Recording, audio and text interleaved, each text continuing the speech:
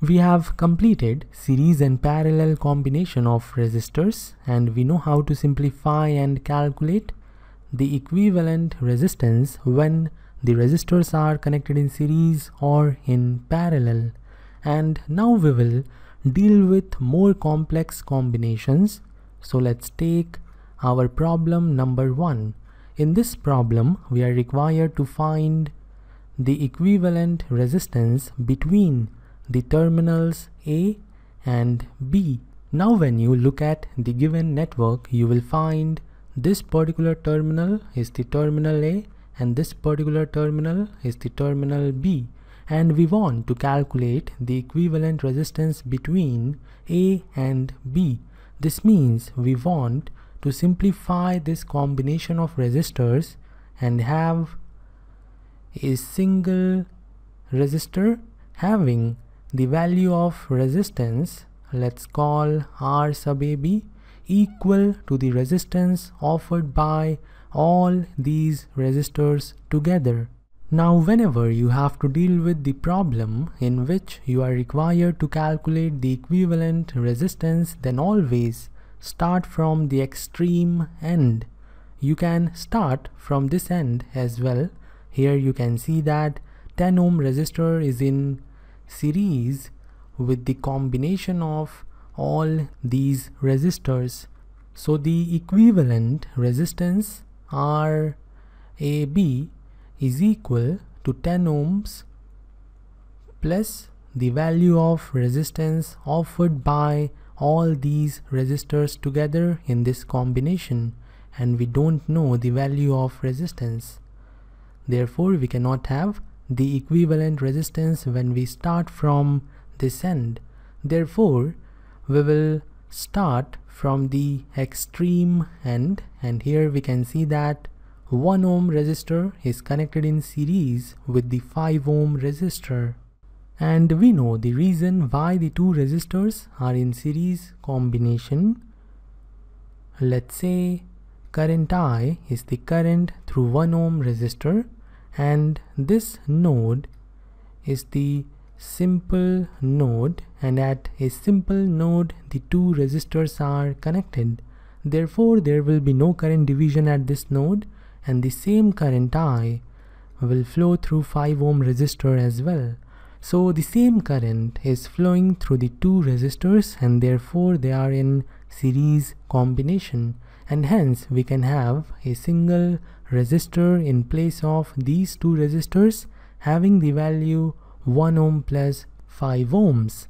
And now we will focus on this portion of the network, and let's say this node is having the potential VC, this node is having the potential VD, and this terminal is having the potential VB, and therefore these two nodes will have the same potential, that is VB. They are having the same potential because there is no element connected in these two wires. Therefore, all the 3 points will have the same potential. Now focus on 3 ohm resistor and 6 ohm resistor. The 3 ohm resistor and the 6 ohm resistor. Now you can see that across the 3 ohm resistor the voltage is VC minus VB. The voltage or the potential difference is equal to VC minus VB, and across the 6 ohm resistor the voltage is VC minus VB. VC minus VB. So both the resistors have the same voltage across them, and therefore they are in parallel combination. Now focus on 4 ohm resistor and 12 ohm resistor. 4 ohm resistor and the 12 ohm resistor. Across 4 ohm resistor the voltage is VD minus VB. VD minus VB, and across the 12 ohm resistor the voltage is VD minus VB. the same voltage as we have in case of 4 ohm resistor. Therefore, 4 ohm and 12 ohm resistors are in parallel. Now by keeping all these points in mind, we will simplify this network and have the network like this. Here we have one single resistor in place of these two resistors, and its resistance will be equal to 1 ohm plus 5 ohms, that is 6 ohms. And we know 3 ohm and 6 ohm resistors are in parallel, and to make it look more clear, we will shift this terminal of 6 ohm resistor to this node, and therefore we will have the arrangement like this. 3 ohm and 6 ohm resistors are in parallel.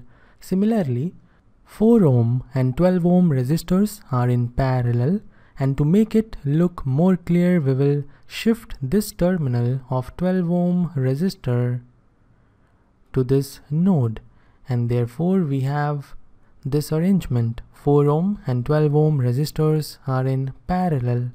Now we can see that 6 ohm resistor is in parallel with this combination of resistors. So it is good to simplify these two combinations first and then move further. We know we can have a single resistor in place of these two resistors having the value 3 multiplied to 6 divided by 3 plus 6, which is equal to 2. And in place of these two resistors, we will have a single resistor having the value 12 multiplied to 4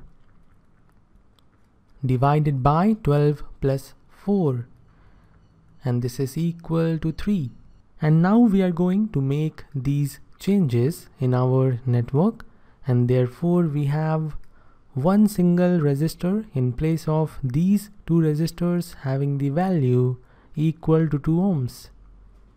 And we have single resistor in place of these two resistors having the value 3 ohms. And this resistor is having the value 6 ohms. Now it is clear that 3 ohm resistor and 6 ohm resistor are in parallel. So we have 3 parallel with 6, and then when you imagine a single resistor in place of these two resistors, then you will find that resistor is in series with 1 ohm resistor. Therefore we will add 1. Now when we calculate 3 parallel with 6 plus 1, then we can have the value of resistor which we can put in place of these 3 resistors. So imagine a resistor in place of these 3 resistors, and then you will find this resistor is in parallel with 2 ohm resistor. Therefore 3 parallel with 6 plus 1 will be in parallel with 2. Now it is clear that finally we will have one resistor which is having this value in series with 10 ohm resistor. Therefore we will add 10, and this will give us our equivalent resistance. Now let us simplify this. 3 parallel with 6 means 3 multiplied to 6 divided by 3 plus 6, then we have plus 1 in parallel with 2 plus 10. From here we will have 2, and 2 plus 1 will give us 3. So 3 parallel with 2 plus 10. 3 parallel with 2 is equal to 6 over 5. Then we have plus 10. And finally we will have the equivalent resistance equal to 11.2 ohms. This is our answer.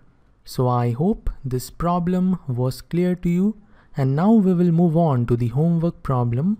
And the homework problem is very important in this particular topic, because in this way we can include more and more networks. So here in this homework problem, you are required to calculate the resistance between the terminal A and the terminal B. So you need to calculate R sub AB, and once you have your answer, post it in comment section.